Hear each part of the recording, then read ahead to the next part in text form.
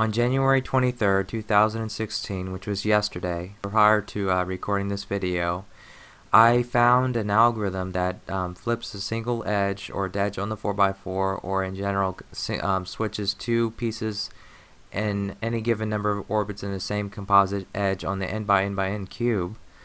Yesterday I found one that was the same number of block half turns and block quarter turns as the Holy Grail algorithm that I found more than 6 years ago. This algorithm is also briefer than the Holy Grail algorithm in a few other move metrics, such as the plain quarter turn metric and plain half turn metric, and also single slice turns. But the main one, though, is the plain quarter turn metric. Never before in history has there been a single edge flip algorithm that is 22 of those type of moves in that move metric. So anyway, I made a post on speed solving, and this afternoon I emailed Ben and let him know of the post I made on speed solving, and he congratulated me and then asked me if the derivation for this algorithm is roughly the same as the Holy Grail or is it different. And it actually is different. It's actually much quicker and it's more direct, I should say. Alright, so let's begin. So basically what I do is I conjugate the quarter turn. Let me just use sign notation. Okay, so what I do is I just conjugate the quarter turn. That's all I did. I even just wrote out the moves. I didn't even work it out on a cube first. I wrote R and then U prime and then 2R and then U and then R prime, for example. I did something like that. So basically, here's the quarter turn, and I'm conjugating with a Y turn U because this is in sign notation, and then outer face turn R. And this is the key thing, is are these R's here. So when we execute this, we see this result here. Now this move right here is R prime, so if I have an inner slice R prime, which will be 2R prime in sign, then I can merge that with this. And so basically what I did was I looked at the cube and I said, oh well, you know, R prime moves the slice that way, so if I do R prime, I can bring this 1x2x2 block into where it needs to be, and it's just like a version of the Niklas. And then this 1x2x2 block will come back where it needs to be once this 1x2x2 block goes there. So let's just go ahead and execute that commutator. Just slice, then move this double turn, and then move this back. So now all we do, we have the first two pieces of the commutator. Let's just finish it out. We have 2R, then D, then L2, then D prime. And then that will give us a 2 cycle of wing edges and a 2 cycle of X centers. So now that we have this formation, all we have to do is just shift this one move back. So it wasn't really that much of a conjugation of what we needed to do. Okay, so now I have this formation. I see that I have an L2 here. So it's ideal that the setup move I do will be like an inner slice L or outer face L, and it turns out that if you do, you have two choices with either one. If you do the correct choice for either one of them, you can actually simplify the algorithm to get the same result. Similarly here with the conjugated the quarter turn, if you use like a different face, like maybe F, you will actually with Y turn equivalences get the same exact results. So there are not any other types of parity algorithms you can get from this type of idea, besides maybe perhaps using another commutator than the one I used. But as far as the conjugated the quarter turn is directly, the results will be the same. Okay, so let's try to conjugate. Let me move this because I want these to be diagonal to each other, so it's just one setup move between them.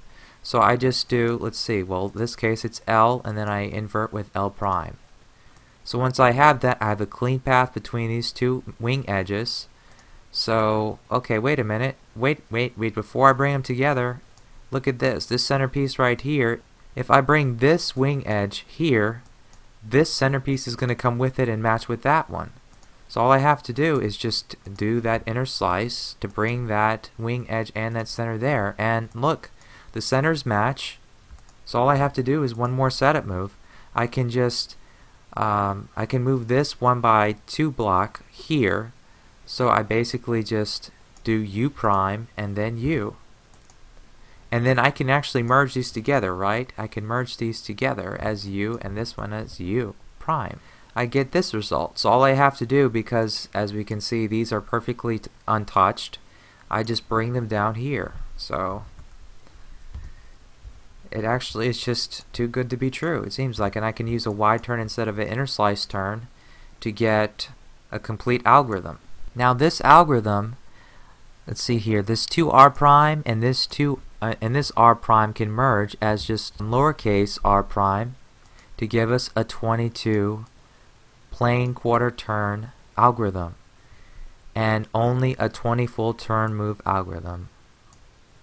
This is actually one above optimal. The C-mola Parity that I found about 6 years ago as well, that one was, I found that actually after the Holy Grail, so it was a little bit after that, a little bit less than 6 years ago. That one's 19. That's the only algorithm. It and its cousin, I call it, are the only ones that are 19 that exist currently.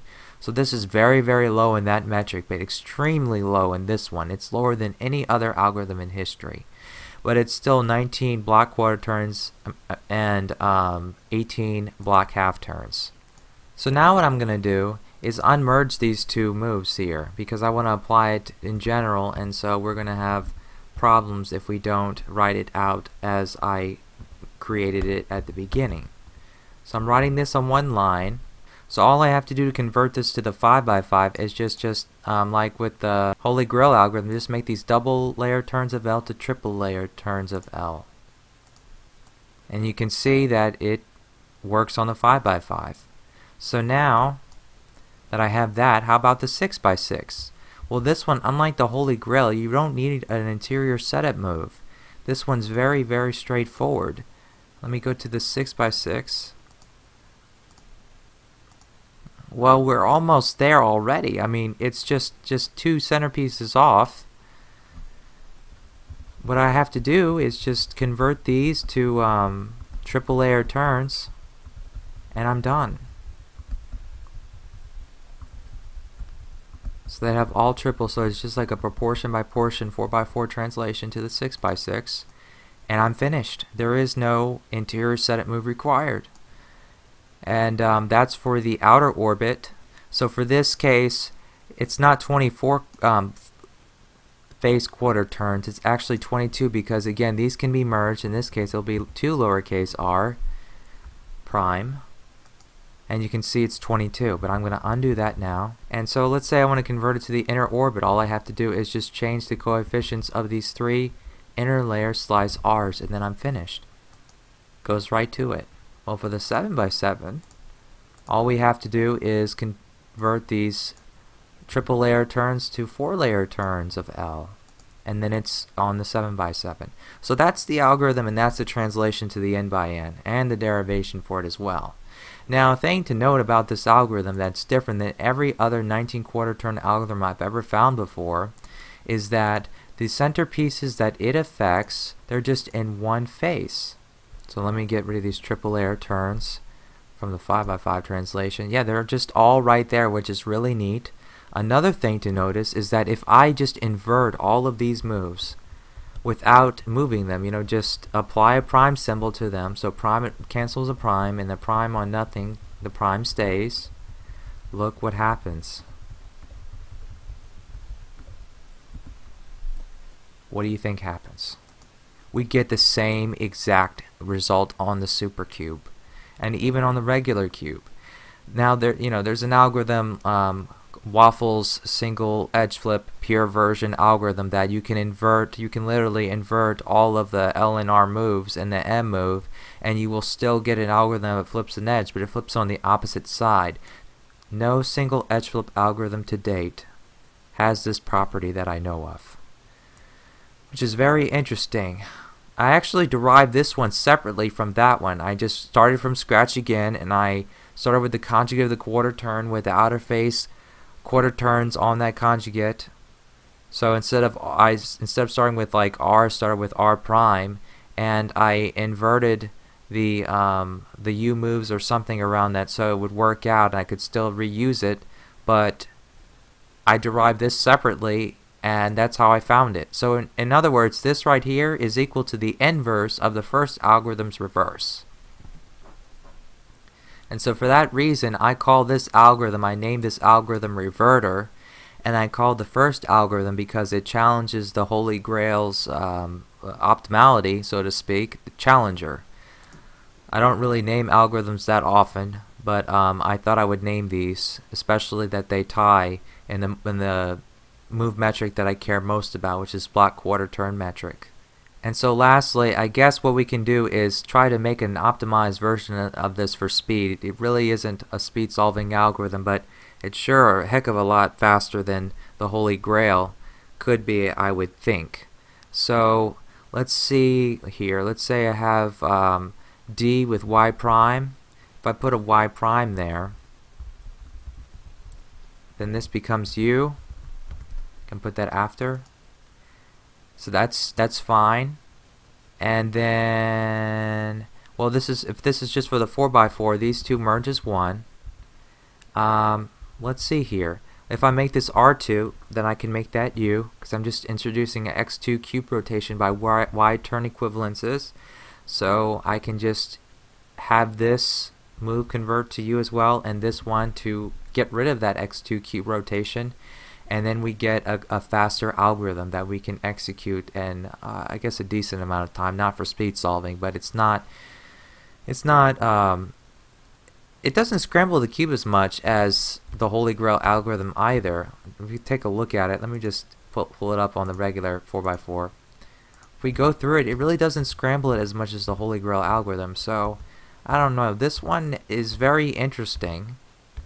I can say I do like Reverter and Challenger, but they really don't scramble the cube like the Holy Grail algorithm does. But they're as brief and actually briefer in 3 other move metrics than the Holy Grail, which is quite interesting.